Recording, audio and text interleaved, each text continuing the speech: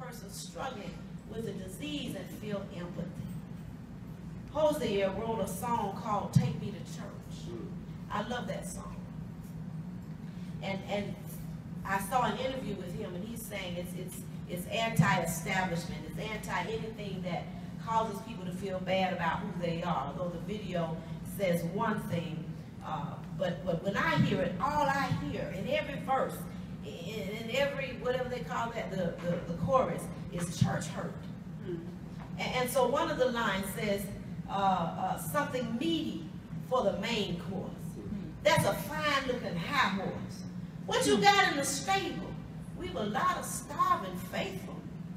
That looks tasty, that looks plenty. This is hungry word. You see, judging is much easier than loving. It's not our job to judge the decisions that people make. That's above our pay grade. But rather our job is to discern how we can lift up those who are fallen, how we can find those who are lost, how we can restore those who are broken and heal those who are hurting. Amen? Amen. So now unrighteous judgment can make us spiritually blind, first off, by our disbelief or unbelief. Verse 8 in our foundational text says, therefore the neighbors and those who previously had seen him that he was blind said, is this not he who sat and begged? Some said, this is he. Others said, he is like him. And he said, I am he. See, the neighbor's unrighteous judgment caused them to be spiritually blinded by their suspicion and unbelief. They didn't believe that his sight was restored the way that he described, simply because they didn't believe that he was deserving to be healed. Or they started wondering if he was ever blind in the first place. They could not fathom the very notion that this man could be blessed by the Lord. Yes.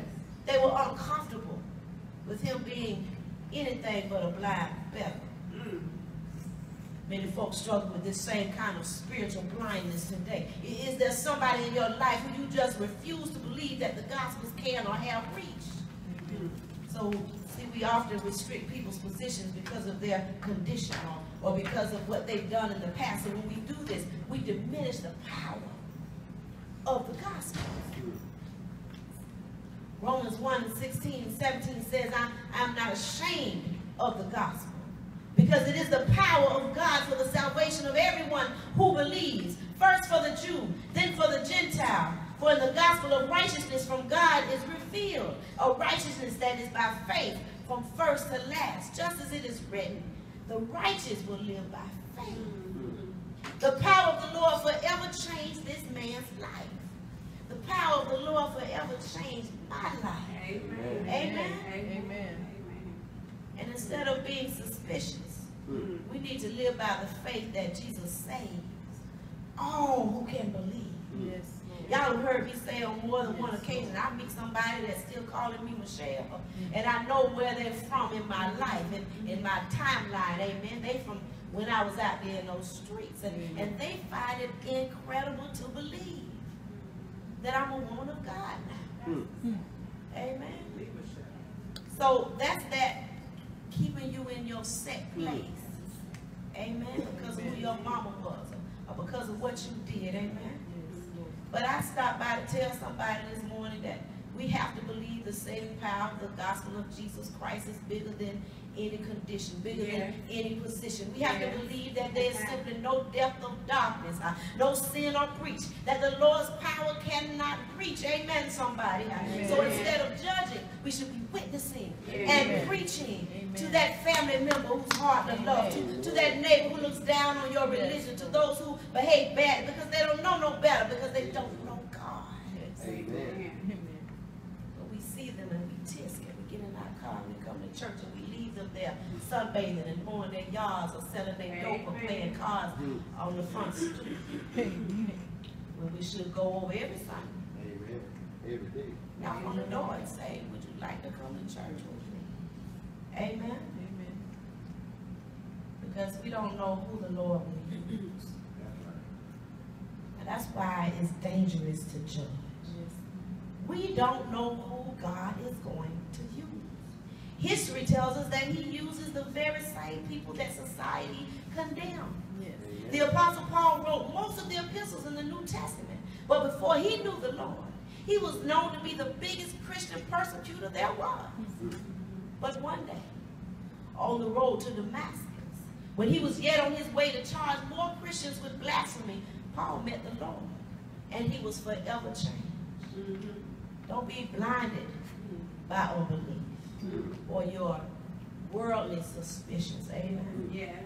Because if he took this big old hustler, this big old drunk, amen, and converted me to be a woman of God, You can do it. he can do it with anybody. Yes, he can. From any level of darkness. Amen. He's a big, mighty God. Secondly, unrighteous judgment can lead to blindness because of religion. Religion is a belief system. Those neighbors' unbelief in the power of Christ caused them to bring this man to the religious leaders. They just couldn't believe it. So they turned him in. First of all, you got to understand, it was the Sabbath day. And the mere healing of this man on that particular day was against their law. So the Pharisees were focused on what they considered to be the breaking of the law rather than on the miraculous healing. And ironically, because this all took place on that Sabbath day, they then banned the man from worship. They also decided that Jesus had to have been a sinner because he broke the law and healed on their Sabbath day. Their religion blinded them from recognizing the saving power working of God. Yes, yes. We still often judge like this in church. We do it unrighteously as well.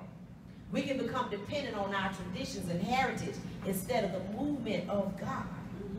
Amen? Amen. Now you got somebody in here off the street. Who was I telling about I think it was Sister Donna the other day.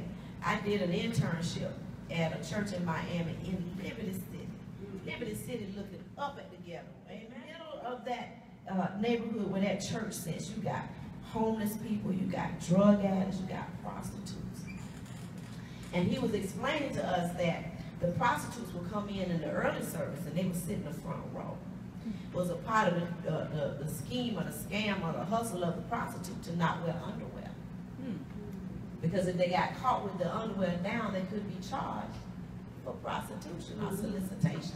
But if there was no evidence, they could be. So they come into church with these miniskirts on in the front row, with their legs apart.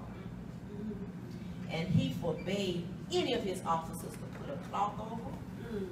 He forbade any of his officers to tell them to put it down or just go to another seat. Because what was most important is they were coming to the house of the Lord. As they were, because this man of God, as I do, and I've been telling you guys, recognize that Jesus meets people where? Right where they are. Amen. Your digital ad could be right here. Just your business pre-worship service digital ad space today